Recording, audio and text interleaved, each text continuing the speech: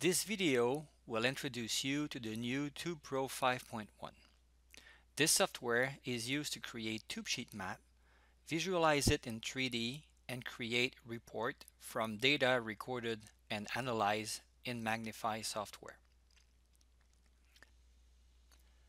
The software interface is very simple to use. You have basic steps to follow on the right side section of the screen here. You have ribbon at the top that are contextual depending on the step where you are.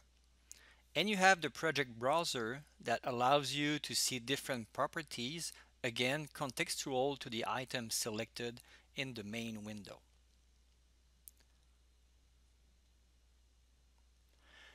To start a new model, it is suggested to use a template.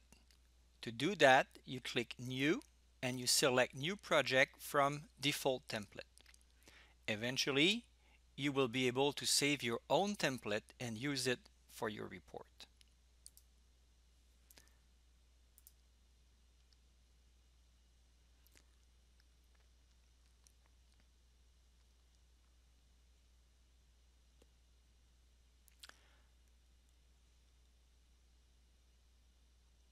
When you use a template, there is some tube represented at the beginning when you create the first map.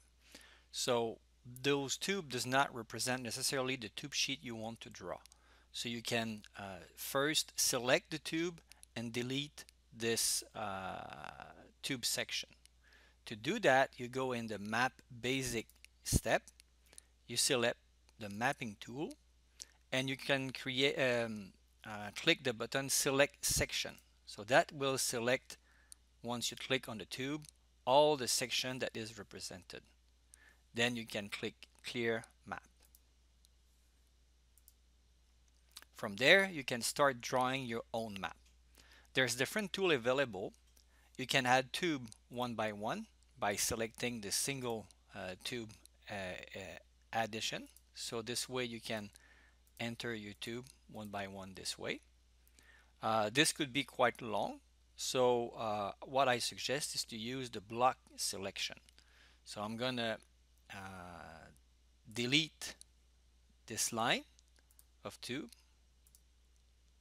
by selecting an area and clear the map again, and then add a block of tube. A block of tube allows you to give a section name and define numbers of rows that you want and the numbers of column that you want in your map. You can define the tube size and the pitch that you will have and the pattern for the tube representation in the section. So once it is selected, you can click OK and the tube will be drawn. From there, you need to remove the tube that will allows you to create the map that you like. There is different tools again that allows you to delete an area, a line, or a single tube. If the tools that are in the basic section are not enough for your need, you can always move to the advanced map section, and then you have multiple ribbons where you can do different tasks. The selection ribbon allows you to do all kind of complex selection of tube, delete them, or align them here with different direction.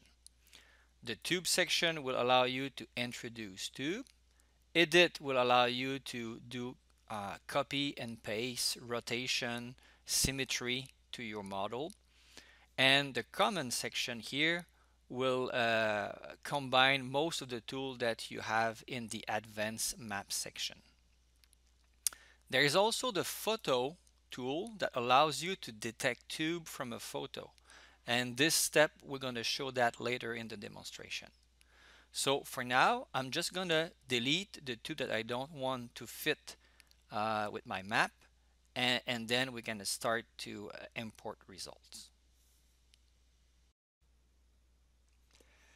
In the selection ribbon, I will use the select multi function to grab multiple tubes and delete them in one shot.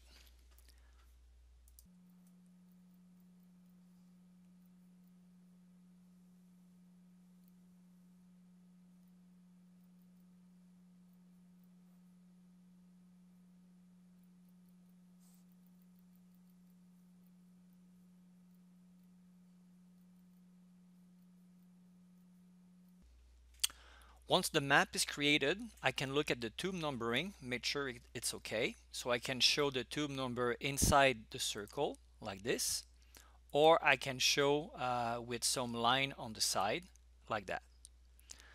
If I don't see all the map, I can use the mouse wheel to zoom in and zoom out easily, and the right click of the mouse to drag my map on the screen. So this allows me to quickly validate the tube numbering.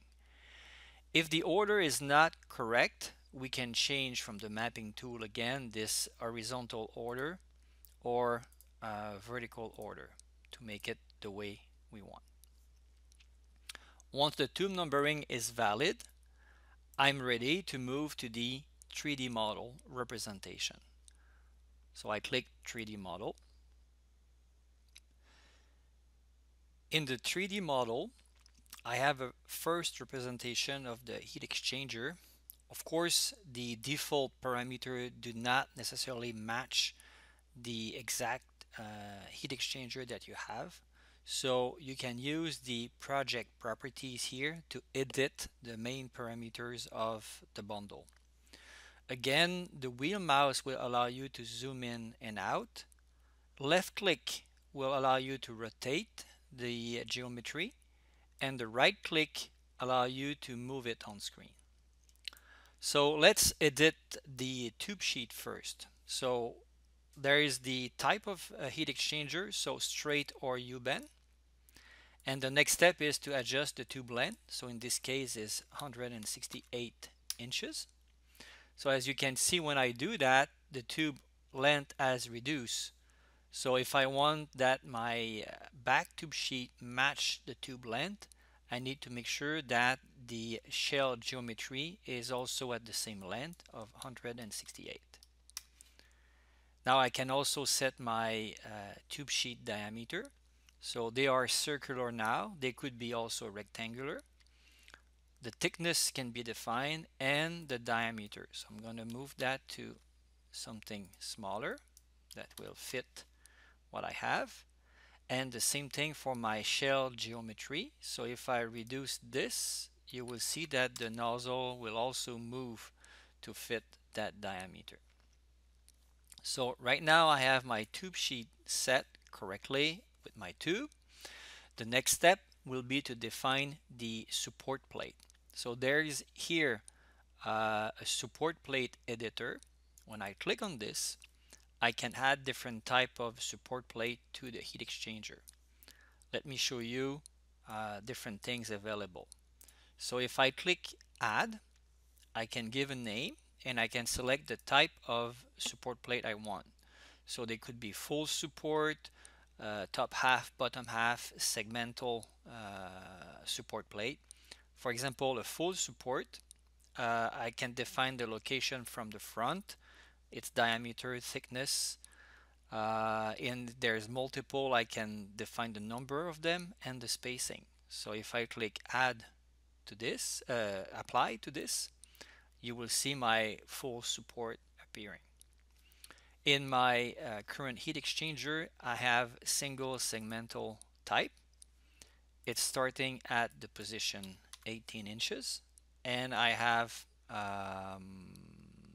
11 of them with a spacing of 12 inches. So if I click apply, I can see now my plate. There is other parameter that you can set here to define the extent of the segmental section inside the tube sheet. So this way you can adjust it exactly the way you want. And if there is other different type of support plate, you can add them. So if there is a full support right here at 5 inches, you can add it by using again add. Then you use a full support, and this one is at, let's say 5 inches from the beginning. There is only one of them, and if I click apply, I can see it appear right there. So fairly simple to use, and when it's done, you just click OK and your 3D model is created.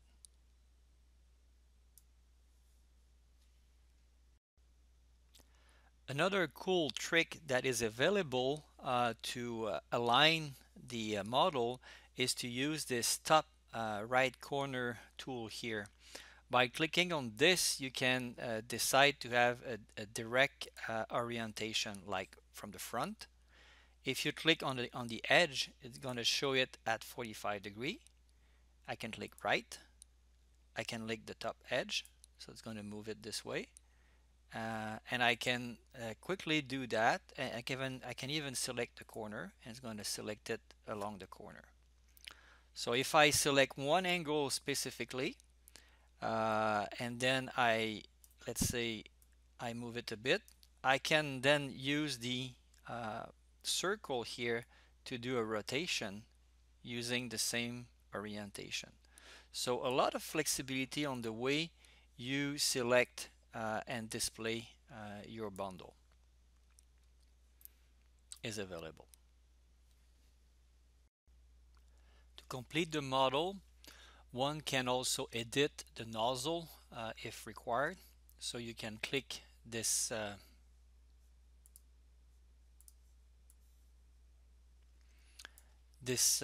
tool and decide to define the nozzle. You can define their location, their angle, diameter, and length. So with that, you can do almost anything that is required to position them correctly. Same thing for the U-bend editor. There is a way to define them according to the exchanger that you have. So here I only have a straight tube. The third step after designing the tube sheet and the 3D model is to import the inspection data. So for that, we move to inspection data, and we can see here that I have a table, an empty table containing all the tube that are in my heat exchanger. So the way to import the data is to click here, import and replace, or import and append if you're adding data to an existing report. Here, since it's my first one, I will just import and replace. Select the database of the report created with Magnify. If you prefer not using the database, you can also select the text file that could be created from Magnify, but the database can be directly imported. And doing this will add all the information about the defect inspected. This is very quick step. The next step after that is to move to the drawing. The drawing section is already positioned here. I need to refresh this drawing to make sure that it's going to contain the new. In fact, the new section is not there, so I'm going to delete this one, which is the one from the template. And from the project browser, I move into the project area, and I select the single tube sheet section view here, and I click and drag it right on the document, and I can get my tube section added to the document. So I can change the size for exactly what I want to see in my page. This layout is what is created by default from the template. So you can see a legend here and some information. Those information are fields that are coming from the project properties. So if I go to the project properties, I can see here the client information, the job information, the inspection. So those fields here are linked with the table at the bottom. So if I change the company name for company XYZ and I click enter, the value is changed here right away. This is the inspection company. So if I'm going here and I change here this for Edify, I get the Edify name put there. So we can have the logo also added there. So all those fields are available to be placed in the page. So this is the default template, but someone can change that structure and put the information that you want based on the inspection done. In this area, we have the legend and the tube section. There is a way to edit them. If I want to edit the way the data is displayed here, I can double click on the section itself. So I select, double click on it, and then I can define few things related to the section. For example, I can assign a specific legend to it, and I can define what kind of row numbering I will see on each side and at the top and the bottom of the map. For example, if I want to see on the left row and tube number like it is now, but I don't want to see anything on the right side, I can come here and say no, none. So there will be no tube. I can remove the line, so the row line are only on the left side. And I can decide the interval to be different if I want. So right now it's at 5. I can make the interval at every 2. So you see here right now how it looks. So you can customize that so that it looks exactly like what you want. And you can also add numbering for the tube. So for example, I can add line at the top or at the bottom. I can also decide to add number in the tube. For example, if I do that, I can see some numbering appearing in the tube at the interval that it's determined here. So different way of fine-tuning this, and once you're happy with what is available, you just have to click OK, and your drawing will be updated.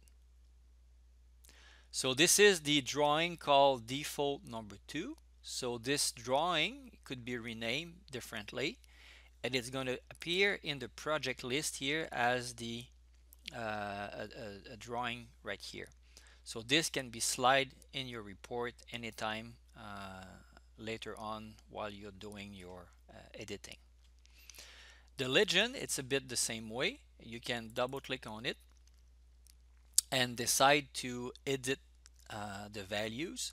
So you can change the color that is represented, you can change the defect range, you can change the shape of the symbol that is displayed. For example, if I select the plug and I click on edit, I can see that this symbol plug is used when the code is the same as PLG.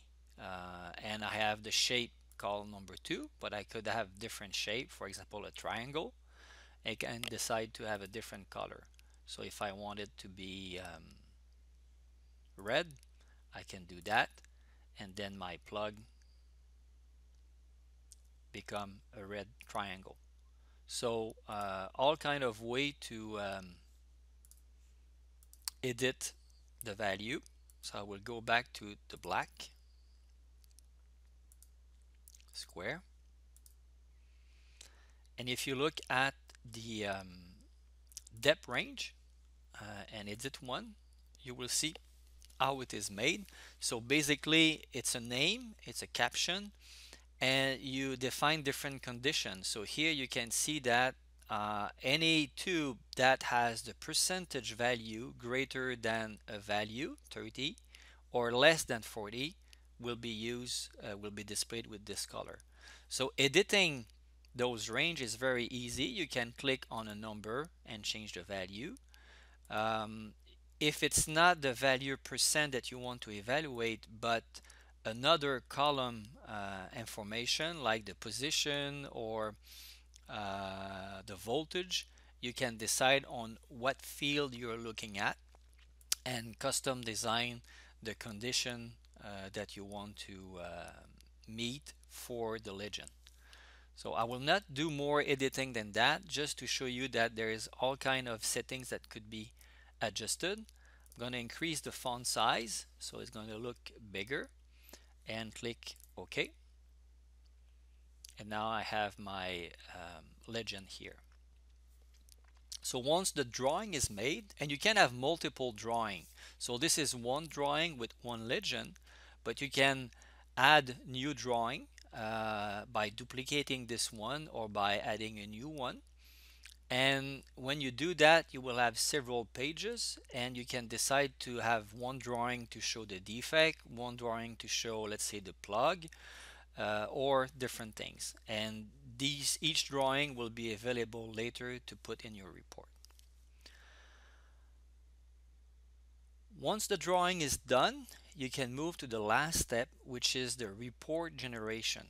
So the report is based on a template, the template I loaded at the beginning of this demonstration. It is typically a Word document. And as you can see here, this Word document has a title page with a logo and different information, and a table of content and different information. So right now you see that this is my 3D model, the drawing of it. This is my drawing page I just made. And then there is a summary where you can see a graphic of the defect found in my heat exchanger. Here they are area of text that you can fill by yourself. So you can put some information about the inspection technique, recommendation, photos, instrument certification. You can think about all kind of information to put there. The data report is typically the tabular report that is generated from all the result imported. Right now, this tabular report show all the column in the imported data, but if I want to see less column, it's possible to edit that by double clicking the table and decide to hide some column. So when we do that, not hiding, but using the column list, and then you can move what you don't want to see. So for example, if you don't want to see the file name, you move it there. Let's say we don't want to have the remaining wall, and the nominal is not required, the tube OD also. So we have only row, tube, percentage code, the actual wall, let's say we remove that, volt degree, channel, landmark, location, and comment. So let's say this is what I want, so I can click OK, and my table will be updated with the new value. I can edit the size so that it's going to fit better my page. So all the table are all the results are listed in this tabular format after that. So as you can see, this report has been automatically generated for you. It's like a Word document, and you can directly type in it and edit it the same way as you edit a Word document. So if you look at the ribbon at the top, you have the home ribbon here where you can change the font, you can insert tables, pictures, you can change your page layout, you can add some references like a table of content, things like that.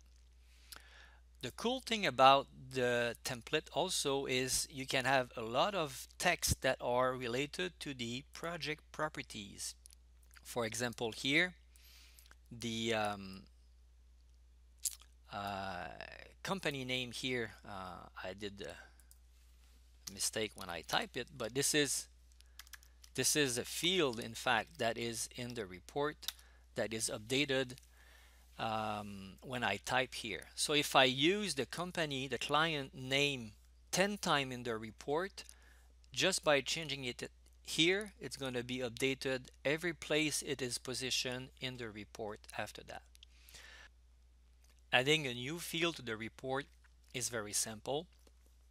For example, to add the address just before the city, I can come make a new line here, type the address.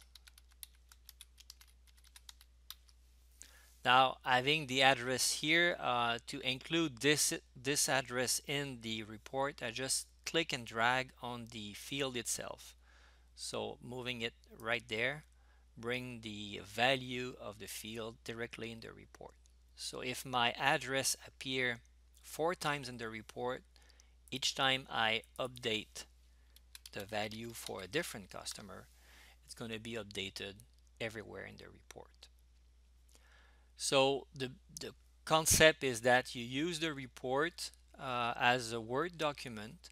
If you need to add a new drawing, for example, a new 3D drawing, you go to the project, you select your 3D model, you click and drag it right in the document.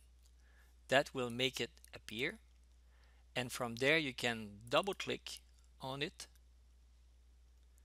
and edit the configuration how you want to see it. So let's say you want to see it from the side. You want to remove the tube and just see the defect in it. So you can come in the tube section and uncheck the section. So you can see now all the defect where they are located in the tube and get the representation of that. So all kind of configuration you can do to fine-tune the representation of your tube sheet. So it's up to you to adjust it the way you like. And once you're set, you can click OK, and that view will be updated in your report. For each type of object you have in the project, you can have multiple view of the same one. So the 3D model right now, I have only one view. So each time I edit it, it's going to be translated everywhere in the report. But if I add other 3D views, they can be edited individually. Same thing for the 2D map or the drawing section. If you have multiple, you will see multiple drawing in here. So you just have to click the element and drag it into the report. So this is a very brief introduction to the new TubePro 5.1. But the key thing to remember is that the software is very friendly to be used. 5 simple steps with basic map creation, model creation in 3D, importing data, creating the drawing page, and finalizing the report as you do a Word document normally. Regarding the report itself, something cool is, let's say you want to start with your own template that you already have for your company. You can load it from here, and TubePro will be able to load a Word document, so it's going to appear exactly like your Word document, and you can start dragging and dropping different variables to make it the way you like. And at the end, you can save the project as a template by using Save As. So the next time you use it, you can use your template to create another project. Thanks for your attention.